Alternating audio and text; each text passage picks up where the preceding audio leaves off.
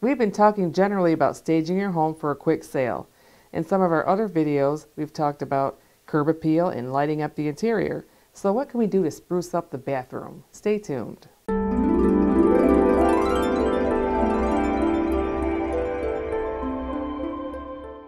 Hi, I'm Kelley Knitz of the Kelley Knitz Team. Thank you for joining me today. There are often a lot of things you can do to ensure that your home sells in the least amount of time.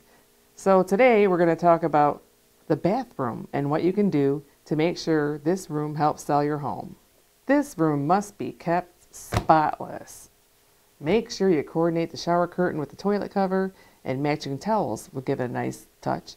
So if you have a basket of assorted soaps, maybe leave that out. And if you don't have that, some rolled up washcloths in a basket look nice and add a little bit of warmth. And depending on the size of the bathroom, a little stand with a few magazines or a candle can add a nice touch.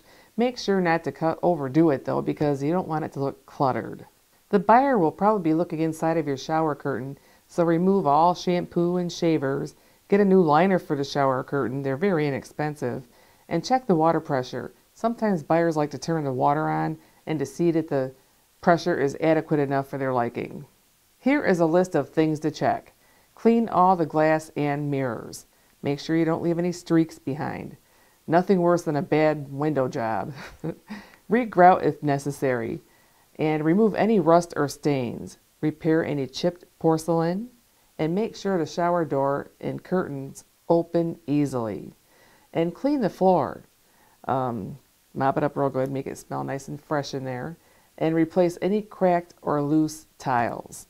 Wash the toilet seat cover and bath mat. Make sure that the toilet flushes nicely.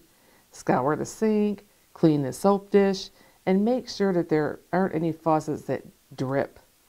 And if closet shelves or vanity drawers are stained, cover them with a nice shelf paper. I'd like to thank you for allowing me to share this information with you today.